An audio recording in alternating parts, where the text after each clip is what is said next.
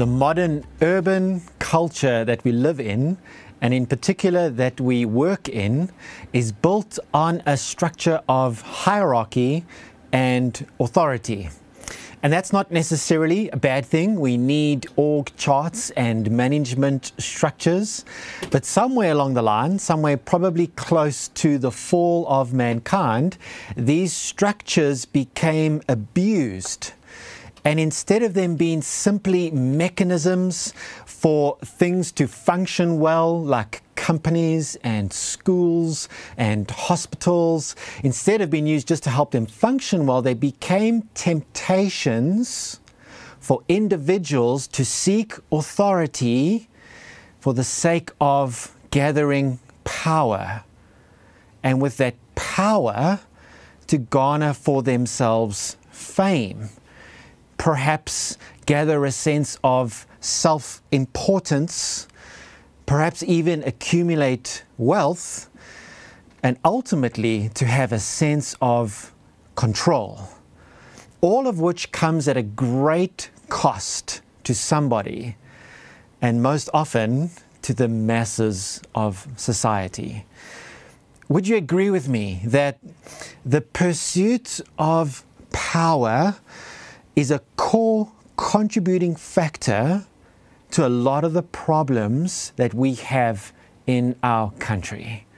Leads to things like corruption and all forms of abuse, and not just now, but historically in our country. So we need a handle on how to deal with power, and in particular, the pursuit of power.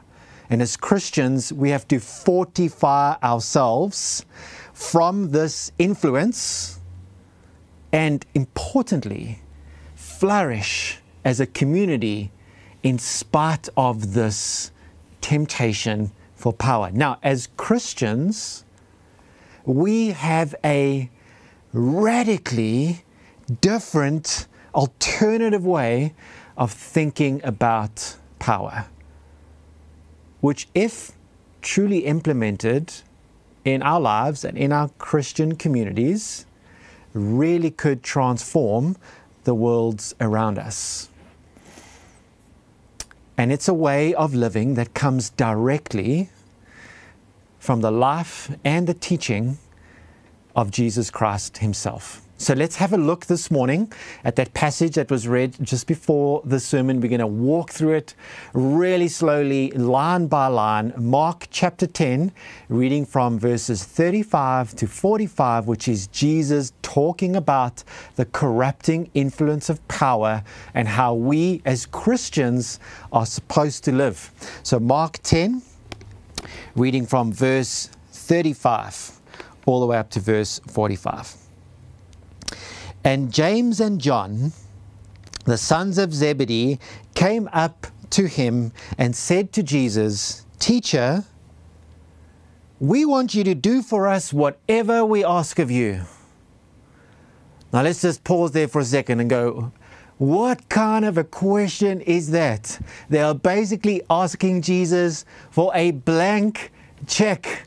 Whatever we ask of you, we want you to do for us. Now, how is Jesus going to respond to that? Surely something along the lines of, well, it depends what you're going to ask, right? I'm not a genie in a bottle. Let's listen to how Jesus responds. And he said to them, verse 36, "What do you want me to do for you?" Which is a stunning answer. It's not what you would expect at all. You would kind of expect some sort of reprimand for asking such a blatant question, asking for anything that they want. But Jesus doesn't reprimand them. He asks, well, what is it that you want? Which is repeated just a few verses later. If you go on to the next story, in verse 51, as Jesus is healing a blind man named Bartimaeus, he repeats those exact same words.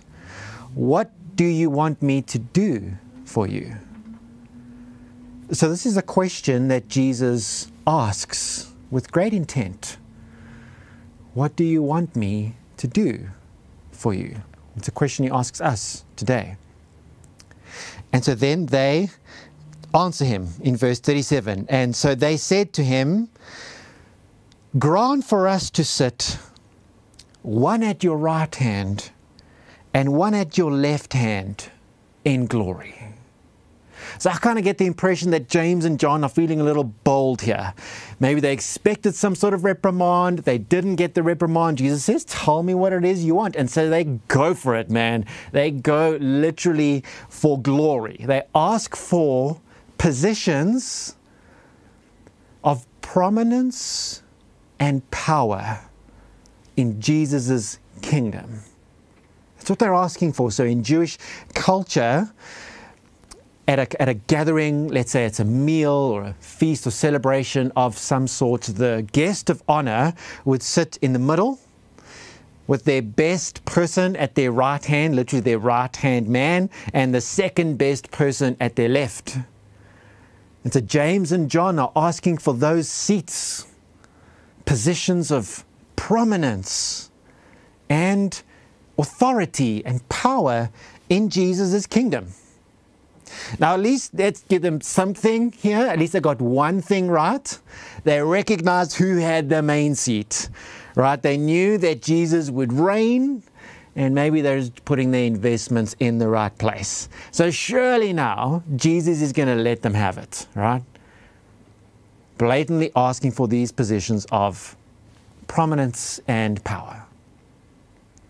Let's see what Jesus says. Verse 38. Jesus said to them, you do not know what you are asking.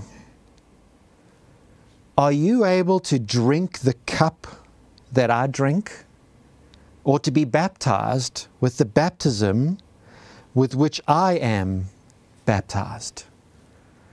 Which again is amazing. Jesus doesn't let them have it. He's not reprimanding them here. He teaches them about what they're really asking for. See, in their minds, James and John, these positions of being kind of in Jesus' inner circle, of being in close proximity to Jesus, means in their minds, in their culture, that means prominence and power. But Jesus says, no, to be close to me, to be in my inner circle, to be in a place that is central in the kingdom, to be my disciple, what that means is you've got to drink the cup and be baptized with my baptism. And you go, well, hang on, well, that's not too bad, is it? We're about to do communion right now. You've got your communion elements. That's not so hard. And baptism, well, if I haven't been baptized, I'll go to the next class. This is not all too bad, is it? No, no, no. Listen, to drink the cup is a powerful Old Testament metaphor. It was a symbol of suffering. So when Jesus is in the Garden of Gethsemane, before he's about to be betrayed and crucified, he prays that prayer. Remember, Mark 14:36 says, Abba, Father, all things are possible for you. Remove this cup from me. It's a symbol of judgment. It's a symbol of suffering. Are you able to drink the cup, Jesus says to James and John? And are you able to be baptized in my baptism? And he's not here particularly talking about water baptism. The word literally means to be immersed or to be overwhelmed. And again, figuratively used often to talk about being overwhelmed with suffering. For example, Luke 12, verse 50, Jesus says, I have a baptism to be baptized with, and how great is my distress until it's accomplished. That was after he had been literally baptized, before he would go to the cross. This is what it truly means to be in the inner circle, to sit at Jesus' right and his left, to be in a place of centrality in the kingdom. In other words, to be a disciple means to drink the cup and be baptized with the baptism. So what Jesus is asking James and John is, you don't know what you're asking. What you're really asking for means to be willing to suffer. Are you able to suffer like I am going to suffer? That's what he's asking them. And they answer in the beginning of verse 39, and they go, yes, we are able. I read that and I go, man, these guys are naive. There's like no way they know what's about to happen here. I mean, even this question, this occasion comes up after Jesus had predicted his suffering. The disciples are not good at getting this, how Jesus is going to suffer. So I'm thinking, there's just no way. They're naive. But the reality is, James and John would drink the cup. And they would be baptized with this baptism of suffering. James and John would be the first and last of the disciples to be martyred for their belief in Jesus Christ. And so Jesus actually affirms this in the end of verse 39. And Jesus said to them, the cup that I drink, you will drink. He knows they will.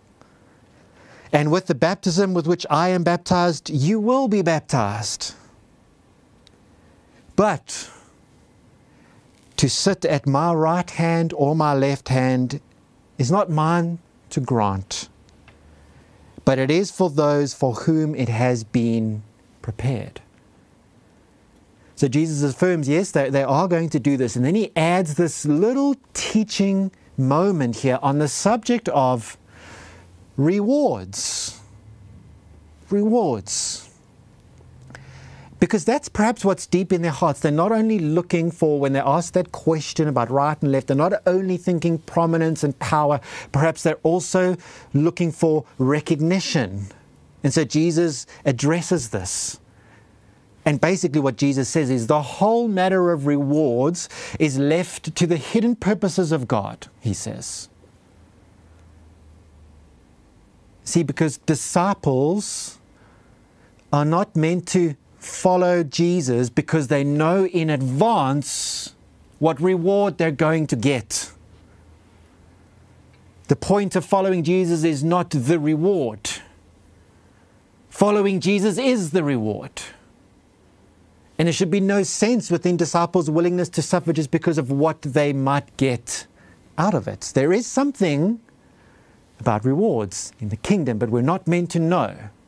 It's not meant to be a motivation for being willing to drink the cup and be baptized with the baptism. Basically, Jesus is saying to them, don't focus on rewards. Just know that God notices and God rewards. Summary of what Jesus is telling them. Don't you be concerned with that. God sees, God rewards. Which is another huge cultural temptation for us. See, Jesus is not just saying to James and John that you're not meant to be positioning yourself for prominence and power. He's also saying to James and John, you're not meant to be positioning yourself for rewards and recognition. Don't do that. Don't position yourself for that, he's telling them. And he'll emphasize this elsewhere in his teachings. For example, Luke 14, verse 7 to 11, Jesus tells this super important parable for our times. He says, when you are invited by someone to a wedding feast, don't go sit down in a place of honor, lest someone more distinguished than you be invited by him, and he who invited you both will come and say to you, hey, give your place to this person, and then you will begin with shame to take the lowest place. So instead, when you're invited, go sit in the lowest place, so that when your host comes, he may say to you, friend, move up higher. Then you will be honored in the presence of all who sit at table with you. For everyone who exalts himself will be humbled, and he who humbles himself will be exalted. So when it comes to the subject of promotion and recognition and reward, don't position yourself for that. Don't position yourself for that. God knows, God rewards. Let God be your PR agent. Do not be your own PR agent. It doesn't work. And it's just embarrassing, really, is the point of Jesus' story. So he has this little teaching moment with them. And then it zooms back to the occasion. Verse 41. And then when the other 10 disciples heard it, they began to be indignant at James and John. No kidding. Verse 42. And Jesus called them to him and said to them. Now listen here. These next few verses is Jesus now gathering all of the disciples, and now he's really going to address and teach them, and the essence, the summary of what Jesus is going to say is about to take place now. And so let's not miss this part.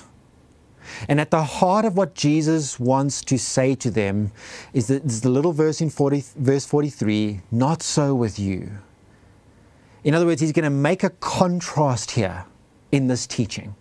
So this whole moment, this whole occasion comes down to, he gathers them, he wants to teach them, he's going to make a contrast with the way of the world and the way of the kingdom of Jesus. And he's talking about power. So he's acknowledging that the culture of the world is like this when it comes to power, but we're going to do things like this. And that has not changed since Jesus' day and now. So let's read verse 42.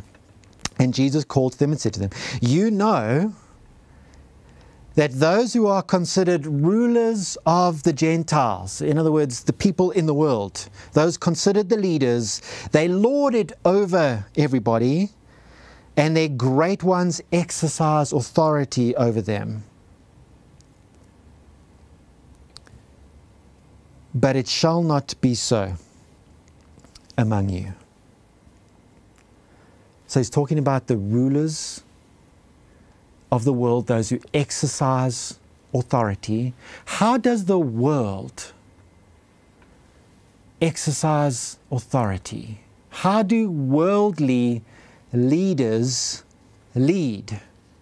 Well, he describes it to them. He says they lord it over, which is really a phrase that describes bullying. It's a bullying term. Lord it over. That exact phrase is used, I don't know if you know the story, but Acts 19 verse 16 is this story of Paul going around casting out demon spirits, and these Jewish itinerant ministers come along and go, hey, that seems cool, we want to do that too. And so they try it, they try exorcise demons using the name of Jesus, and the demons inside this person go, hey, we know Paul, we know Jesus, but who are you? And then the scripture said that this man overpowers them and just totally beats them. It's the same word, lords it over. It's a bullying term. The way the world exercises authority or leadership is through submission, subjugation, control, domination. That's how Jesus says the world exercises authority. It's a hierarchy based on dominance, which is very much like the world today. Still a hierarchy based on dominance, based on bullying, based on submission and subjugation. Jesus says that's how the world does it, and then let's not miss this. But it shall not be so among you. It shall not be so among you. Notice Jesus does not say, hey guys, that's how the world does it. Let's us try not be like this. Or to use kind of a more biblical term, make every effort, guys, let's make every effort to not be like that. Jesus says this attitude has no place among you in the kingdom of God. So let's just pause here and just make sure that we get this. Just capturing James and John and their question filtering down to this teaching moment. In the world, people scramble and clamber and step on each other for places of honor and prominence. And they self-promote on social media and everywhere, trying to rush to the best seat at the table. They measure their status by how many people they are in authority over, and they abuse their authority instead of using it to serve for the good of the people and the good of their organization. Instead, they abuse it to increase their power or wealth or fame, or to protect their control. But not so among you, disciples. We do things differently, Jesus says. We serve. We serve. Verse 43 to verse 44. But whoever among you would be great. Everyone wants to be great. Everyone wants these positions in my kingdom. What that means is you must be a servant. And whoever would be first among you, disciples, must be slave of all. That's how we do it, Jesus says. Around here, in my kingdom, we serve, we consider ourselves, get this, slaves. This is a radical departure between Christianity and the world. Perhaps the most radical departure. I heard somebody say this once, and I couldn't recall where I got this quote, but they said, at no place do the ethics of the kingdom of God clash more vigorously with the ethics of the world than in the matters of power and service. I think that's true. No place do we get a greater clash. There's a greater distinction between the way of the world and the way of the kingdom of Jesus than in the matter of power and service. Service, serving, this becomes our very identity as Christians. I mean that literally, our identity. The Apostle Paul called himself by a few names. He referred to himself as an apostle, as a teacher, etc. But he most persistently referred to himself as a servant, at least 6 times that I can count, slave, at least 4 times, even a household servant. That's how he referred to himself, as a servant or a slave. Not only Paul, but James. James 1 verse 1, as he identifies himself, says, James, a slave of God and of the Lord Jesus Christ. Peter, the Apostle Peter, introduces himself, 2 Peter 1 verse 1. Hey, Simon Peter, a slave, an apostle of Jesus Christ. John would introduce himself, Revelation 1 verse 1, the revelation of Jesus Christ to his slave, John. These guys, Paul, Peter, James, John, this is a list of the most influential men in the kingdom, and they all refer to themselves as slaves, as servants of Jesus, and therefore servants in the world. This is what it means to be a Christian. It's to be a servant. And that's not an overstatement, because the last verse speaks of the identity even of Jesus Christ himself, which says, for even the Son of Man, Jesus says, I don't expect you to just do this, even the Son of Man came not to be served, but to serve and give his life as a ransom for many. This is what it means to be a Christian. It's very different to the way of the world. So how do we do this? How do we as disciples fortify ourselves against this massive tidal wave of pressure? And how do we flourish as a countercultural community? That's exactly why it's a rule of life. It's got to be. how do we practice this? So here we go. 3 things that we're going to build our rule of life, our rhythm on to help us do this. Number 1, remember the gospel. It's quite simple, but incredibly powerful. Remember the gospel. We fight most temptations with the gospel. We especially fight pride and a pursuit of power with the gospel. And essentially, it means we remember this, guys. Without Jesus, we are nothing. And we have nothing. And we can do nothing.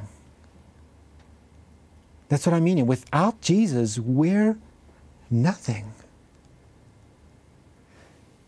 We have no hope of an eternal future without Jesus. That's the very last sentence. To give his life as a ransom for many. It's tied to this idea of slave. A ransom is the price paid for a slave to purchase its freedom. So he's using the same metaphor and going, I'm dying to purchase your freedom so that you can willingly be my servant. We have no hope of an eternal future without Jesus. We have no shot at righteousness apart from Jesus. Ephesians 2, great verse in the Bible, verse 8 says, "For by grace you have been saved through faith, and this is not from yourselves, it is a gift of God, it is not from works, so that no one can boast." No one can boast. We didn't do it. And it goes on to say in verse 10, "For we are his workmanship, having been created in Christ Jesus for good works, that God prepared beforehand that we may do them." In other words, even our good works, even the good things that we have done are things that God orchestrated, that he planted, that he enabled us to do by his grace and his particular providence in our lives. You say to me, does that mean that I can't take credit for anything good that I've done? Yes, that's exactly what it means. Even our good works come from him. We have no shot at doing good things apart from Jesus. And everything good that comes our way, well, has not been earned, but comes as a gift of grace from Jesus. 1 Corinthians 4, verse 6 to 7. What do you have that you did not receive? And if then you received it, not earned it, why do you boast as if you earned it? Listen, guys, bottom line is this. Until we truly realize that apart from Jesus, we are nothing, have nothing, and can do nothing, we will be entranced with the pursuit of power, authority, and recognition. The best way to deal with that is to remember, apart from Jesus, we are nothing. So that's number 1. We remember the gospel. Number 2, well, it's simple. Practice service. You know what's so great about Jesus' reinterpretation of greatness? So he says, if you want to be great, here's what greatness means. You know what's so great about Jesus' reinterpretation of greatness? Well, see, greatness in the kingdom of God is not equated to achieving remarkable athletic feats that require special genetic ability. They do not require any special academic ability like influential philosophers and thinkers. In the kingdom of God, anyone can be great because anyone can serve. Jesus says that's what greatness is. Anyone can be great because anybody can serve. Serving is not hard. I mean, to be sure, it is uncomfortable. It's inconvenient. There's always a million things we would rather do than to serve. Which is why we have to make time to serve. It's got to be a rule of life. There's got to be a habit around serving. We've got to make time to serve. We've got to be able to put others' interests above our own interests. That's not easy. I mean, this is not complicated. It's simple, but it's not easy to carry out. It involves, for example, what Philippians 2 says, Do nothing out of selfish ambition or vain conceit, no, but in humility consider others better than yourself. So each of you should look not only to your own interests, but also the interests of others. So you know what it means to serve, really. We know. So serve your family. And that's part of why I know how inconvenient it is to serve. Simple, but not easy. You get home from that long day at work and you just want to flop out on the couch and catch up on Super Sport Blitz, you know. And instead, you want to help clean or play with the kids. Serving's never convenient. It's never easy, but serve your family, your neighborhood, the people living around you, your colleagues. God has put you there for a reason. Your colleagues, and if you're in a management type position, your employees. Which doesn't just mean do nice things for them, it means literally do what would be best for them.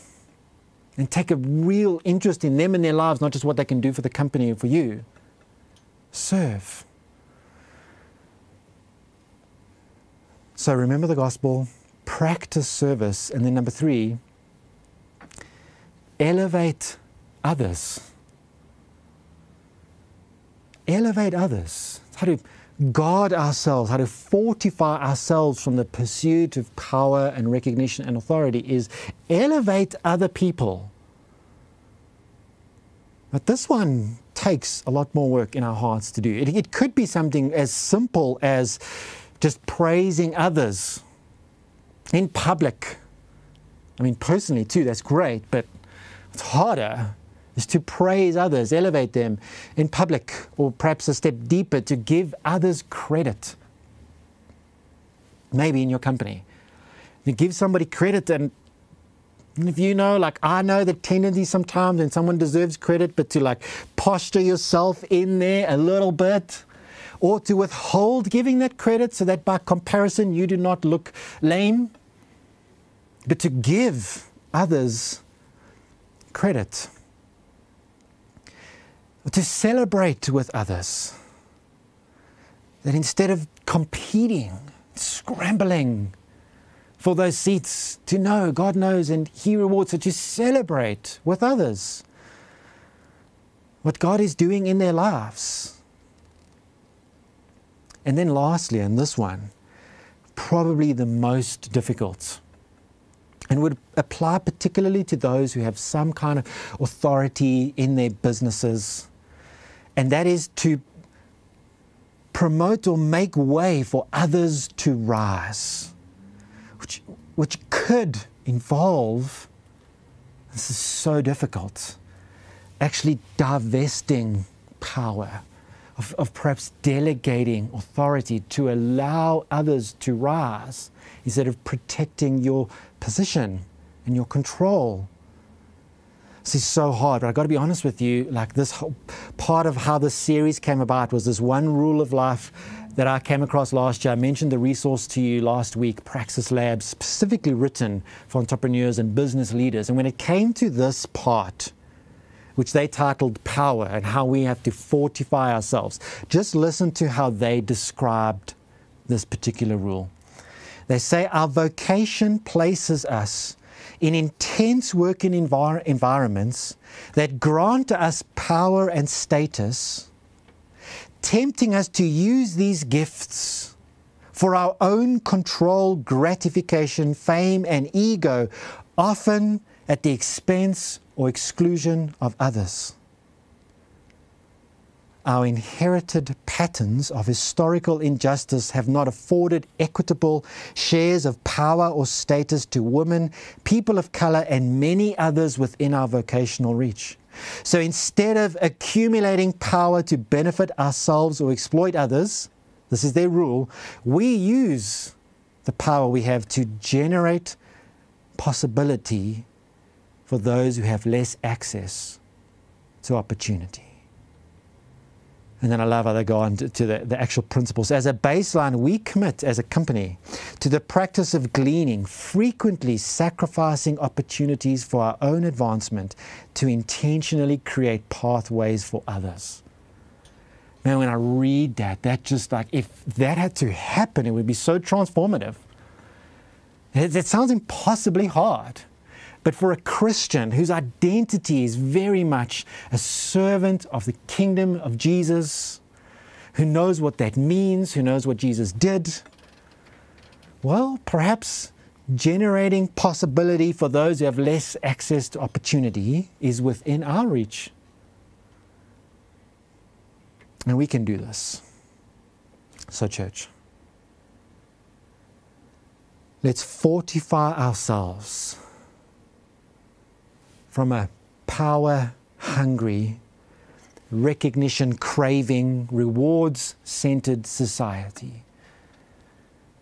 By living like Jesus, by hearing the teachings of Jesus and appropriating the death of Jesus on our behalf into our daily life, I believe it could be one of the most transformational things we do as Christians. Let's pray. Jesus, our Lord, our Savior, our example, the one who opened the way for us to enter into this kingdom with all of its benefits. Jesus, we pray and plead with you today that your life with teaching, your death, and your triumph over these principalities and powers, these ways of living, would truly be integrated into our lives. And this can only happen through a work of your Holy Spirit. Holy Spirit, work in our hearts to subdue our desires for recognition, our craving for attention, our positioning for honor and influence, our reluctance to hand over control, authority. Would you break that within us, Holy Spirit, and enable us to live sacrificially, serving those around us for your sake and for your glory, for their own freedom, in our families, in our communities, in our workplaces. We pray. Amen. Thank you for listening to this sermon from Rosebank Union Church. If you've enjoyed this message, please feel free to share it with others. And if you would like to support the work of Rosebank Union Church, please visit the giving link on our website at ruc.org.za.